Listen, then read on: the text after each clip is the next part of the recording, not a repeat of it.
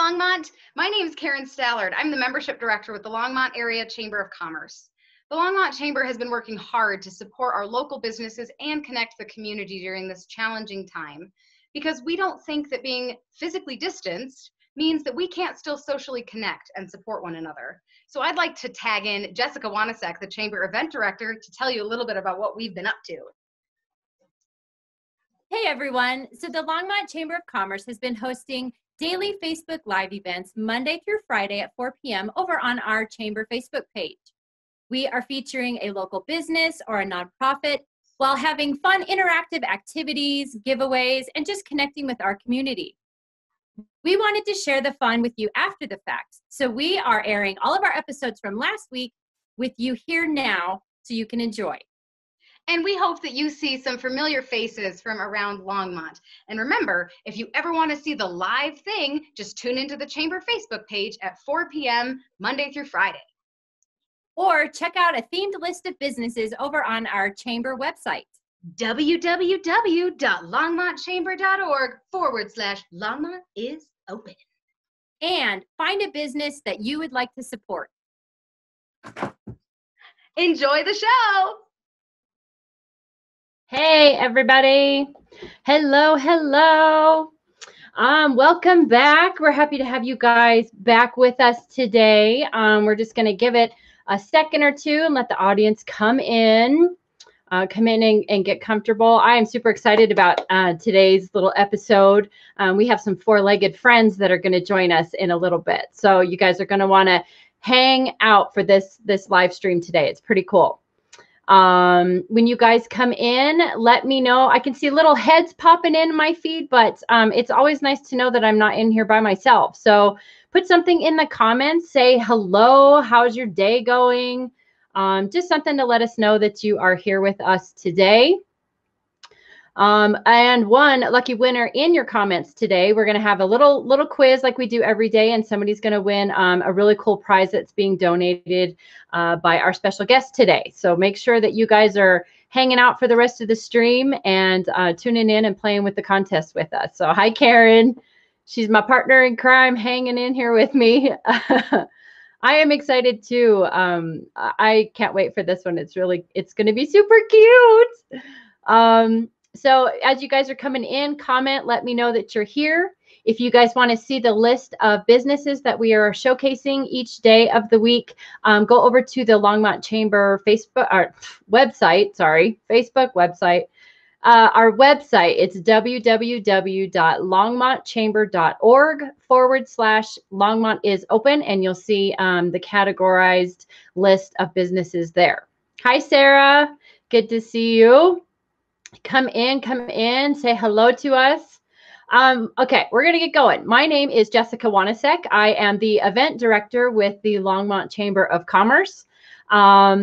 We are doing these Facebook daily lives for you guys so that you can see what the amazing businesses and nonprofits are doing in your area. And as some of them start their reopening strategies and stuff, we're here to help you guys figure out what's the best way that you can support these businesses and nonprofits. So today is our Thankful Thursday. This is the day that we highlight charities and nonprofits that are working their little tail offs in the area. And so I am super excited to bring in our special guest today. And I'm going to bring her in here in a second. I would like to introduce you guys to Grace Degnan. She is the marketing associate over for the Colorado Horse Rescue. Yeah. Hey Hello. guys. How are you, Grace? I'm really good. It's been a beautiful day out here on the rescue. On and off unpredictable rain, but right. It's always when we're going to get ready to go live that this exactly stuff happen. Yes, exactly. Right. Yeah, but so today you have myself and one of our equine trainers, Susan Chandler. Hi, Susan. Hi. Everybody in the comments, you guys say hi to Grace and Susan. Let them know that you're here. We are live with the Colorado Horse Rescue today. So we are going to get a little feast of some horse stuff, some horse related things today, right? Okay, yes. So I like to kind of ask you, some people may know all about you and some people don't. So I like to kind of start off these streams with you guys telling a little bit about yourselves. So can you share how long Colorado Horse Rescue has been operating? Yeah, we were founded and started our operations in 1986, actually. So we have been operating for over 30 years, about 34 years now. Oh, that's awesome. Yeah. And can you tell everybody where you are located? Yes, we are located in Longmont, Colorado, on North 65th Street. Very cool. Kind of on the west side then of Longmont, right? Yeah. Okay. Yeah. Very cool. Tell us what you guys are doing these days. And I know you guys have been closed down, but what does your maybe possibly your reopening strategy look like? Or share with the crew what you guys are doing these days. Yeah, so our coming into the whole pandemic situation, the COVID situation, we really knew that we needed to hone in our top two priorities. Our first priority is always maintaining the health and safety of our horses. We have a herd of 60 horses at any given time. That's our capacity that we run at all times, pretty much. So our number one priority is always making sure that our horses are safe and healthy and getting the top care that that we provide for them. So our second priority to support that has to also be supporting our team and making sure that our small staff and limited volunteer base during this time also is able to stay healthy. So we're pretty bummed, but we had to take our normally over 100-person wide volunteer program. We have over 100 volunteers who help run the daily operations of this every week. And so we had to scale that all the way down to about 10 people per week. So it's those 10 awesome, so amazing, vital volunteers, and then half of our staff. So we have a staff of 9, and there are 5 of us on staff here with the volunteers helping just run the daily operations. So that's really our main priority right now. We're committed to keeping our doors closed to the public through May, and then we're going to reevaluate, see where Colorado's at with all of this, see how to go about next steps.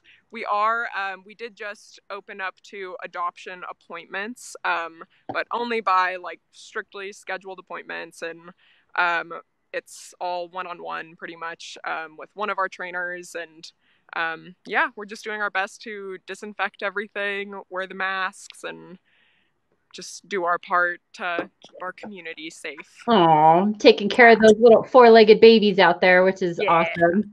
Yeah. I love horses, but I have such an allergy to them. The first time I ever rode a horse, I looked like the Stay Puft Marshmallow Man, and I had hives from head to toe, and my folks they didn't know what was going on with me, so they threw me in a swimming pool just to get it washed, all the dander or whatever washed off. But I love them, and I'm fascinated by them. They're such gentle giants. They really are. They really are. Right? Yeah. So I had some notes written down. You have a couple of programs that you guys are working. Do you want to share a little bit about those? Yeah. So one program that we're really passionate about is our Leg Up program that I'll mention. We really prioritize, we want to be a source of help and a big resource to the equine folks in our community. So that program, again, it's called the Leg Up program, is a program where we have devoted funds in that program to support horse owners in our community going through a temporary financial struggle.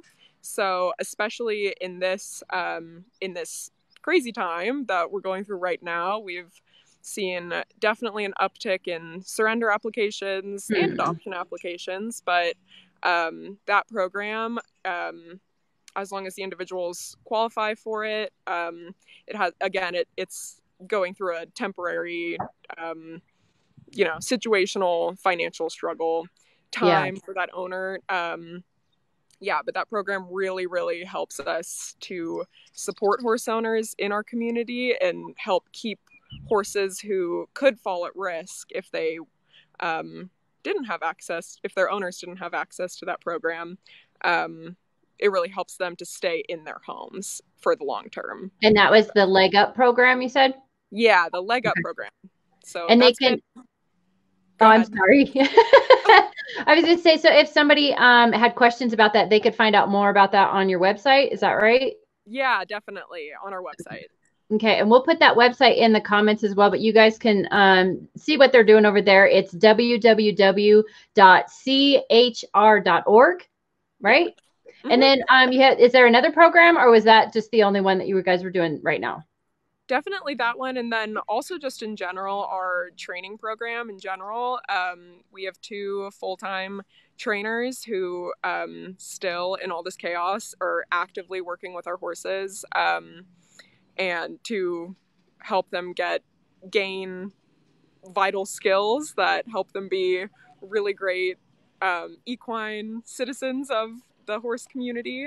Oh, we do have our limited. You guys are. It's a working farm, right? You guys are working. Yeah. How dare us break into your working day, right? Yeah, we are in the middle of our volunteer shift that so we have 2 shifts a day. Oh, that's cool. So we have some volunteers still on site right now. But yeah, definitely our training program. And then lastly, I would definitely emphasize our foster program right now. We recently put out kind of an ask to the community, to our community and beyond, for foster homes. I have a little baby running in the back. Oh my goodness. We'll introduce her in a bit. She's pretty fun. But yeah, so with the increase in surrender applications that I mentioned, we of course want to be able to take in as many horses as possible during this time that may be at risk of a vulnerable situation. And the only way we can really do that is to continue moving horses out of our gates so that we can bring more horses in. So our foster program is definitely one that we're expanding at this time in different ways. And yeah, so if there are any horse people out there who have an extra stall or some extra land and maybe already have horses of their own who need another companion or something, we're always looking, and especially now.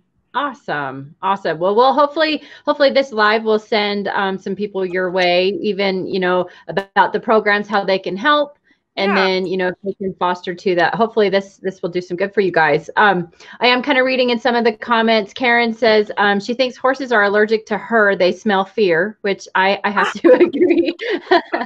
I agree, Karen. True. Okay. So I am actually going to, we're gonna put the spotlight a little bit on you and Susan. So I'm gonna shrink myself down, and you guys are gonna take it from here and show us some fun stuff that you're doing. Take it away. Awesome. Well, yeah, we thought that it would be fun if we just introduced a couple of our horses out here. So I'm gonna flip the camera on our horse trainer, Susan. Hi, Susan. And this is Bristol. And Bristol. Aw. Yeah. So Bristol was actually a part of an animal control seizure. She came to us. It was a Mustang operation gone hoarding situation. So yeah, she is about 4 years old, I believe. Yeah, 3 or 4. And yeah, she's just adorable and sweet. Oh, she's so cute. Yeah. But yeah, so she is one of our companion type horses. She again is super young, but just because of some conformational things about her the the way her body is and everything. We all have our things.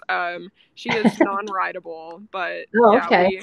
we work really hard to strike a balance here between rideable and non-rideable horses. We definitely think every single horse out there deserves a safe pathway and a safe landing. So we Oh, look, she's gonna come say hi.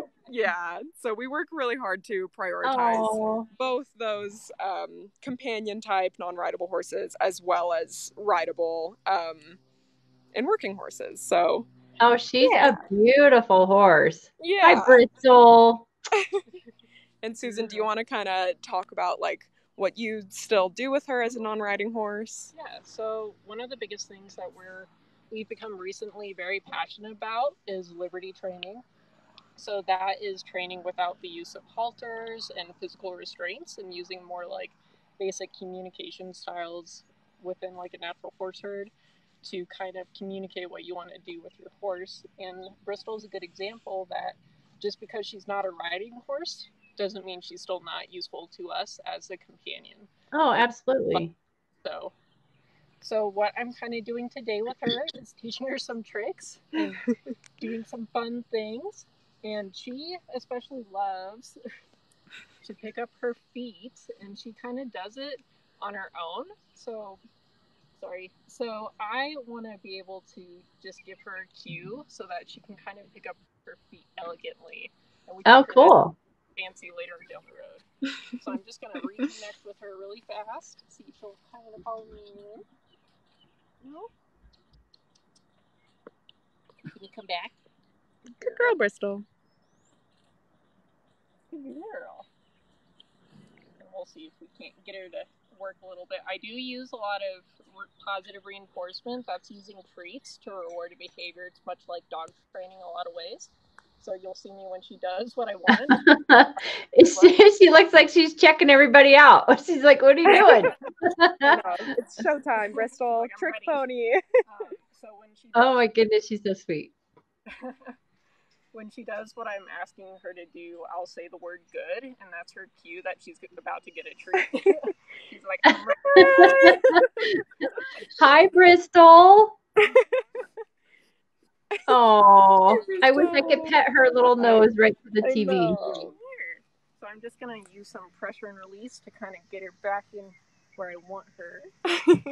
Good girl. Oh, you're trying so hard. I got to get it together. Okay, so what I'm going to do is just kind of use a physical tap on her legs to see if she'll just pick them up, and then we'll reward for that. Almost there. Yay! Gets a treat when she turns her head away, because I don't want to reward any biting. It's all about manners. Yeah, manners like a lady. Oh. In that time, I barely had to touch her. Let's try it one more time. Good. Oh, that's awesome. Nose. She starts doing it by herself, which is fine, but we want to give her a physical cue so she's not just pawing all day long. Hold on. Right. Hold on. So now I'm going to tap. Good. And this is actually behavior that she started to give us all on her own. And sometimes you could see that behavior as a naughty behavior, but we wanted to use it as a way to kind of reconnect with her a little bit and give her something fun to do. Can we do it on the other side? No? Come here. Oh, she's so pretty. Yeah, she is beautiful. Just kind of got disconnected, so I'm just going to get her back in. Good girl. Okay. Can you do it with your butt towards the camera? Okay, we can just play on this side.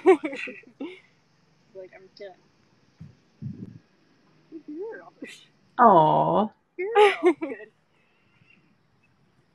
So this is a great opportunity to just have fun with them. Like, you don't need to have the expectation to get on a ride to have a good time with your horse. Oh, look at her. She's so cute. We are getting a few questions while you guys are doing your little demo here. Julie Christine says she looks like she has a sweet disposition. It's a giant dog and big hearts. And she's also asking, do you guys need volunteers currently? I can flip it around and answer that. Currently, like I kind of mentioned before, we are just because of everything going on, we are keeping our volunteer base that are on site with us still, just down to that number of 10 volunteers who we know really well, and already have a ton of experience with. But absolutely feel free to apply to be a volunteer. We have a volunteer application on our website, and a bunch of information about our volunteer program there as well. Yeah, I would definitely recommend applying, because once we do open up and open up back to the normal volunteer shift and everything, we'll definitely be in need of volunteers. Yeah. Okay, good. Yeah. Good question, Julie. Yeah, great question. We absolutely love and adore our volunteers. They make this place go round. So that's awesome. Yeah. Oh, she's such an overachiever, Bristol. Right? She's like, look at me. I know what I'm doing. Yeah. Yeah, well, Susan, do you think we should go meet the other one? All right. Yes, please. Yes, please. Yeah. I know.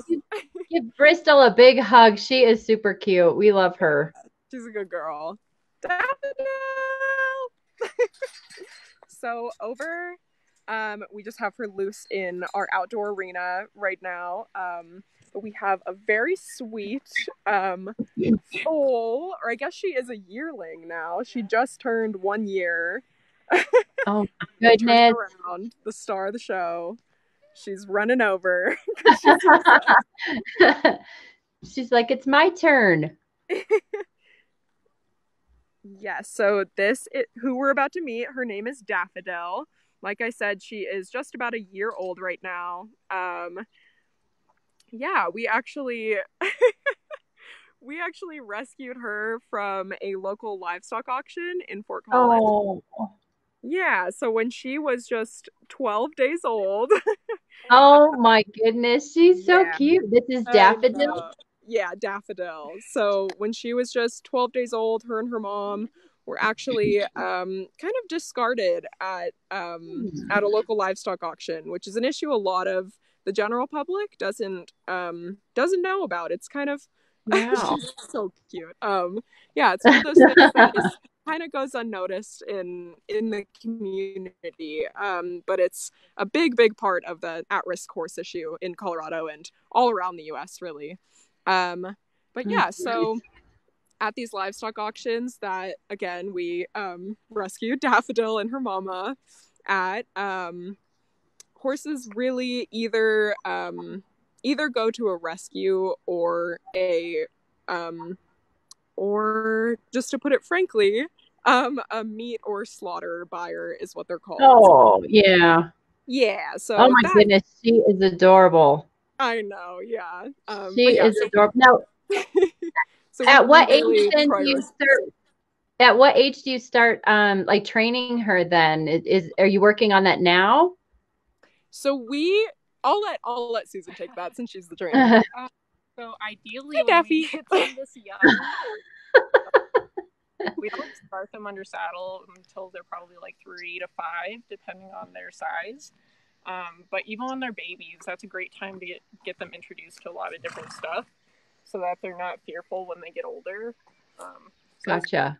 Kind of just exposing them to every situation. Yeah, so we definitely make sure we want our horses, no matter what age they are, to just be set up for success once they're placed in their adoptive home. And so Daffodil, she clearly loves people. Oh, she is adorable. Yeah, and so she's she knows all about like wearing a halter and things like that, and just kind of basic things that are really, no matter what home she goes into, since we know she has a really solid like early on foundation here, we know that she'll just be less likely to be at risk of any bad situations in the future. Yeah. So Yeah, and that's definitely why training is a huge part of our operation, and something we really prioritize. Oh, that's awesome. Well, we really appreciate you guys sharing Bristol and Daffodil with us. Um, Yeah. Karen's excited. She says baby horse in all capital letters. And that she's so thankful that you guys are there to help all these beautiful horses. So we second that. That's amazing.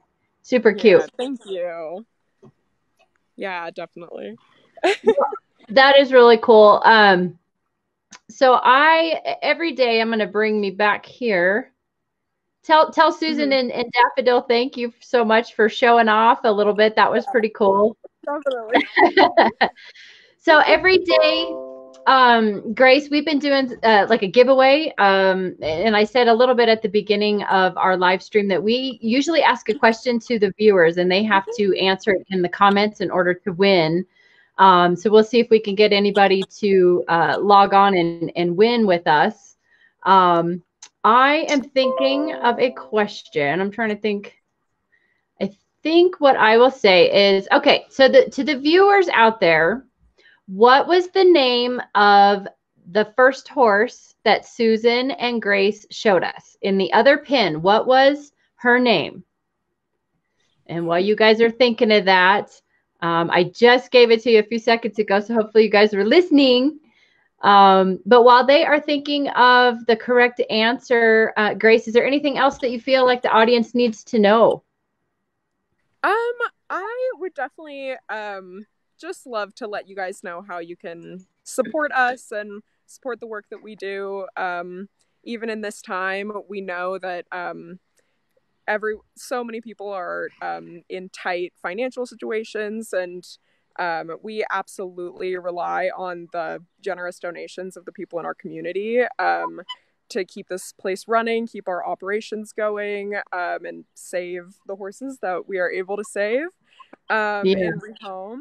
But yeah, we definitely only want people to donate if they feel that they can and if they're doing all right financially right now. And there are so many other ways that you can support horses like Daffodil and I won't say her other name. It starts with a B. I'm going to give that hint because nobody's coming in yet. What was the horse's name that Grace and Susan just showed off? Not the baby horse, but the other horse, if you were watching. Yeah, but definitely there are so many ways you can support us and organizations like us. You can always follow us and share our content on social media. We are on all platforms pretty much. That's part of my job to run those. Yeah, that definitely supports our organization a ton, just supporting that social media platforms. Yeah. Yeah, but there are tons of ways to support these organizations. Just really get the word out. So many people just don't even know that there is a horse issue or a need for horse rescue, adoption in Colorado. And absolutely. Yeah. So any opportunity you have, even if it's just, oh, I watched a cool live today about Colorado horse rescue. I saw the coolest horses today. Okay, so it looks like people might be struggling a little bit with remembering the name. So I think we might just have to do a random drawing. Let's see, Grace. Let me see here. Okay. So the question was, what was the horse's name? Not the Daffodil, not the baby horse. I'm going to just pull a random. Grace, can you see any of the comments from where you are? No, I can't right now. Okay. So I am going to just go ahead and pull a random one, and we're going to say Julie Christine. Julie Christine, if you are still watching, I just randomly made you today's winner. I know we may have stumped some of you guys, but Grace, what was the horse's name? It was Bristol. Bristol. Yep. Yeah. Bristol. Super cute horse that she showed us before Daffodil. So maybe I threw them off. Showing the baby horse, it may have distracted. No. She's pretty polarizing. So right. All right. So Julie Christine, you are today's winner. I will get in touch with you when the live is over. Grace, do you want to share what Julie won today? Yes, you won a Colorado Horse Rescue ball cap that I do Yay! not have with me at the moment. That's okay. but, That's but it's okay. a really good, high quality ball cap. Awesome. I'm sure she'll be super happy, and we'll have to have her take a picture of it and send it when she has it Definitely. on. We'll have her send it in to us. Awesome. Well, at this point, I would really like to thank both you and Susan for taking you guys' time out of your busy day. I know the audience just loves the little horses. I do too. My sister-in-law is an equine trainer as well, so we always love to see horses of any size and shape. So we really Yeah. appreciate you guys. And if you guys want to, the viewers, if you need to go check out their programs or if you'd like to donate, go see Grace and Susan over at www.chr.org and check out all the amazing stuff that they're doing over there. So with that, Grace, I'm going to give you a virtual high five. And thank you so much. And you guys have a good rest of your day, okay? Yeah, thank you so much for having us. You bet. Take care. Take care. That was so much fun. So yes, Bristol was the first horse that was showing some tricks of lifting her feet on command. So that was pretty cool. And I may have stumped you guys out there watching, but that was the answer to today's question. And Julie Christine, you are our today's winner. I will get in touch with you. Baby Daffodil is a year old, and you can see all about both of those horses over at the Colorado Horse Rescue .org website. Now, you guys, if you want to see the businesses that we are highlighting each day during these daily Facebook Lives, go over to www.longmontchamber.org// Longmont is open, and it'll show all the lists of businesses that we are working with. Tomorrow, now I'm going to tell you all right now, you're going to want to come back here at 4 o'clock with a cocktail in hand, because you are not going to want to miss our next Feel Good Friday episode, which is tomorrow. Karen, my partner in crime, is going to be doing some fun stuff that you guys aren't going to want to miss. So tune in right here, 4 o'clock tomorrow. Until then, be well, and I will be here with my cocktail in hand, ready for tomorrow's Facebook Live. Love to you guys. Be well. Bye.